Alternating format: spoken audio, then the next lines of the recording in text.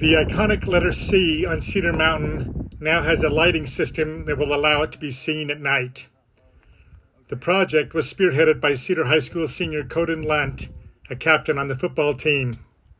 So I just was looking for a good project to do for my senior football service project, and I decided that there's not much better to do than lighting the C. Interestingly enough, the massive monogram started out as a different letter more than a century ago. It was originally built as an A to signify the middle word of Branch Agricultural College. More than 4 decades later, it was switched to a C in 1959 when Cedar High took it over. Thursday afternoon, dozens of members of the Cedar High class of 24, along with adult volunteers, joined in pouring lime-based whitewash onto the new concrete covering the rocks.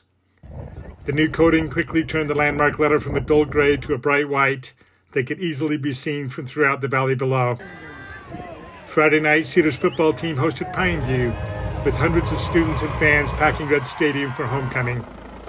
Some of the key contributors to the C lighting project were flown in by helicopter to deliver the game ball to Lunt. Then at halftime, Lunt and Principal Terri Sanders did the honors in flipping the switch to turn on the lights of the C, thereby ushering in a new school tradition. 3, 2, 1.